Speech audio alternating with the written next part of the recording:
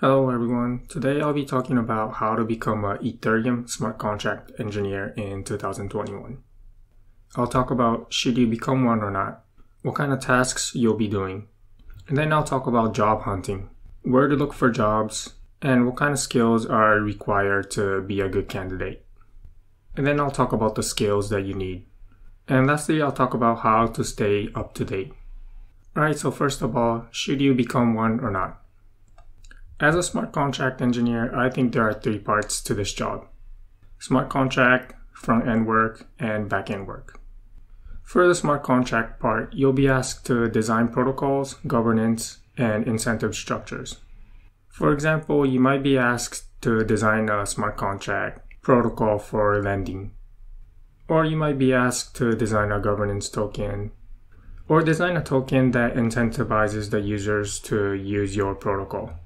Another task that you'll be doing is to write contracts that interact with other contracts on the mainnet. And in 2021, this will probably mostly be with DeFi contracts. As part of this job, you'll also have to keep up with the latest hacks. Every time there's a new hack, you'll have to double check that your contract is safe from the hack. The other part of this job might be to audit other smart contracts. But I don't have any experience on this, so I'll leave it at that. For the front end part, you'll probably have to write some user interface to the smart contract. And this could be both internal and for the end users. For the backend, some common tasks are to write a bot that interacts with the smart contract, write some script that monitors and alerts. So for example, every time there's a ERC20 transfer, you might log the event and also send an email alert if the amount that was transferred was really big. Another common task is data aggregation. For example, you might have to query the blockchain on every block and save the results into a database. So these are the common tasks that you'll be doing as a smart contract engineer. What are the pros and cons of being one? The benefit of being a smart contract engineer is that this is a revolutionary technology. For the first time, we are able to write programmable money, and no other programming language can do this. So it's really exciting to be in this cutting-edge industry. Another fun part about being a smart contract engineer is that you'll learn a lot. And this is because blockchain, cryptocurrency, and crypto economics combines many disciplines into one. So you'll learn about computer science, cryptography, security, economics, finance, and game theory. Another good thing about this job is that this job is in high demand. And personally, I think this career is here to stay.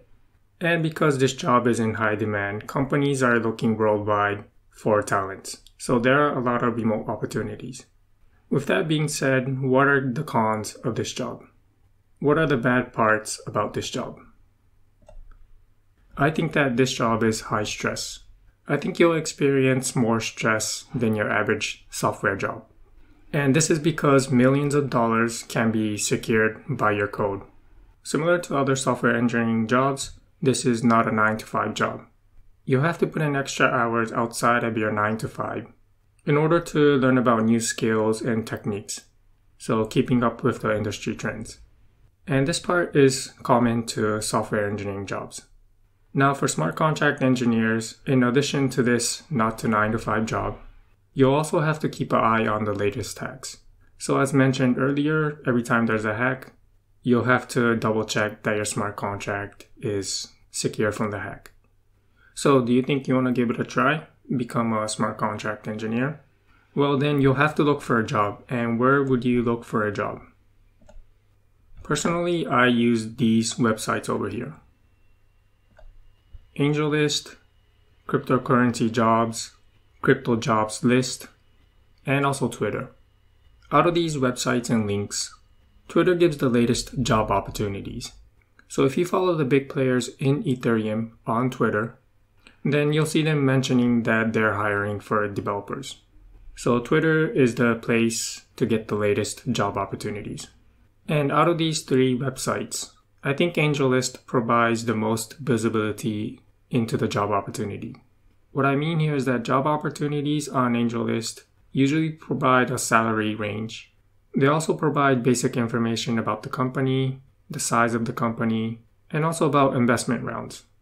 So I think they provide the most comprehensive view into the company and also into the job opportunity.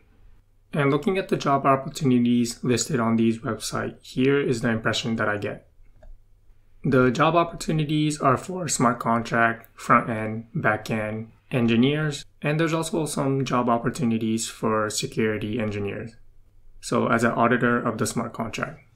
The jobs that I saw were mostly in North America and Europe, and they are open to remote roles, but most of these remote opportunities are restricted to these regions. The salary range that I saw were around 80K on the low end, and on the high end I saw around like 150K. These jobs require to be a mid to senior engineer. So this means that 2 to 5 years experience in software. On top of that, most companies would like to see 2+ years experience in Solidity. And since DeFi experience is in demand right now, a lot of these job opportunities will mention that if you have DeFi experience, then it is a bonus.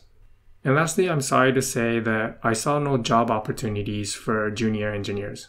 So as a junior engineer, if you want to become a smart contract engineer, then my advice for you is to get a software engineering job, get some 2 to 5 years experience, while also getting some experience using Solidity and other blockchain technologies. So these are the qualifications that I saw. Next, I want to talk about the skills that you're going to need. The first skill that you're going to need is some problem-solving skills.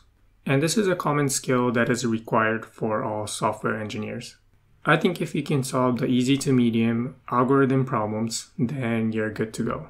Personally, I practiced my problem-solving skills using algoexpert.io and leetcode.com. And make sure that you can solve the easy to the medium problems.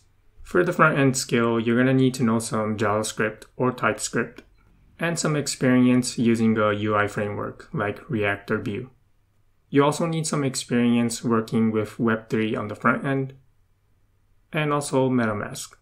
For the back end, you'll need to know either Node.js or Python. Here I'm saying Node.js or Python and not other backend language because these two languages have a good support for Web3.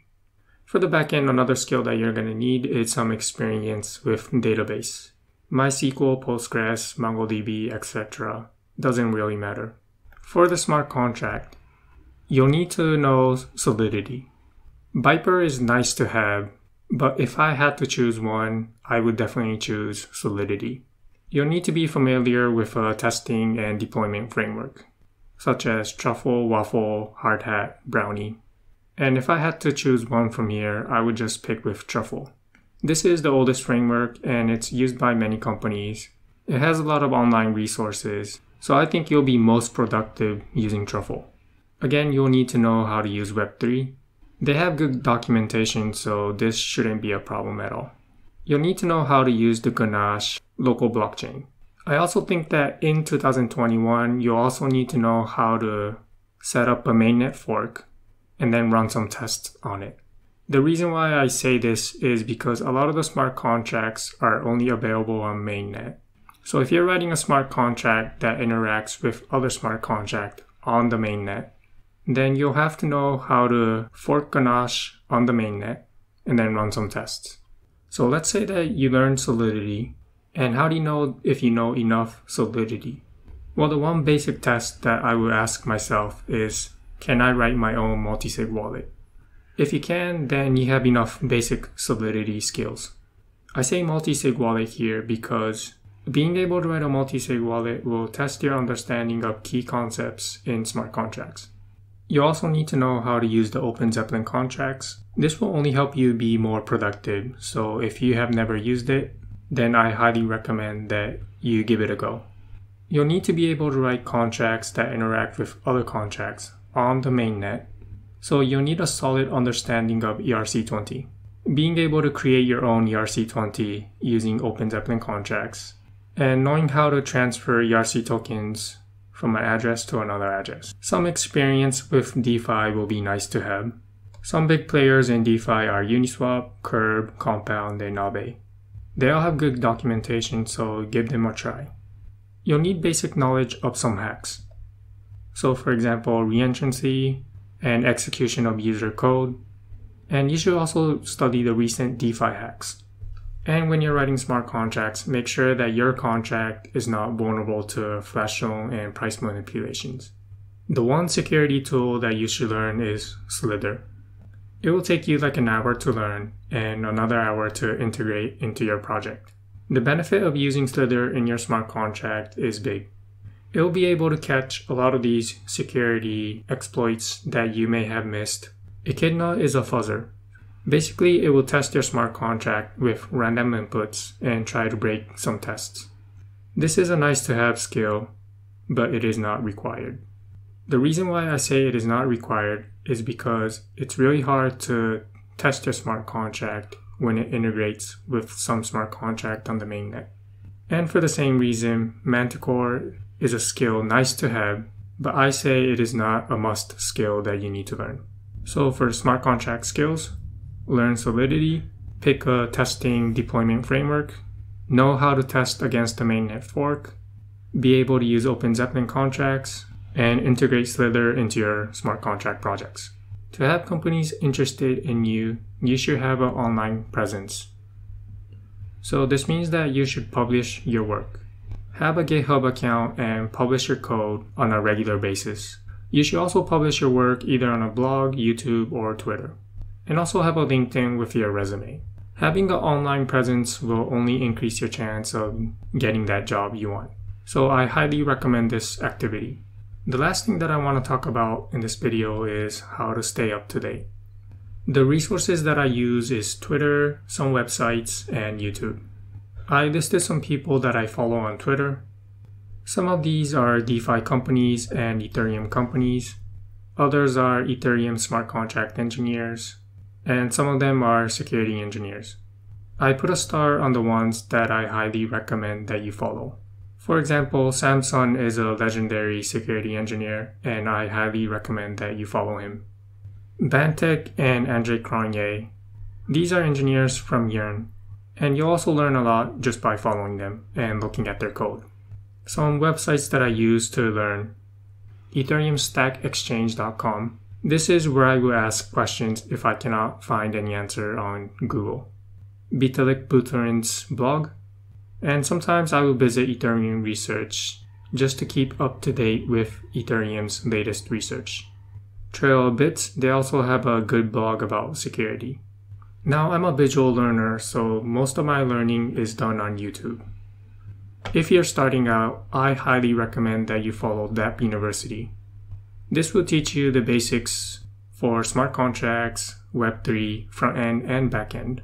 I also recommend that you follow EatTheBlocks. Julian from EatTheBlocks is an expert in DeFi, and he publishes a lot of the latest contents. You'll learn a lot from him, so definitely subscribe to his channel. If you want to understand how some of the DeFi protocols work, Defi Weekly is a really great channel to learn about them. For basics about blockchain in general, Andreas Antonopoulos at aantonop, really great channel to follow. Some of these channels here are a mix of podcasts about Ethereum, DeFi, technical tutorials about software engineering, and also advice about software engineering career. So go ahead and take a look at these channels. Alright, so that was a roadmap for how to become a smart contract engineer in 2021. Any feedback or questions, comment below. Thanks for watching and good luck on your job hunting.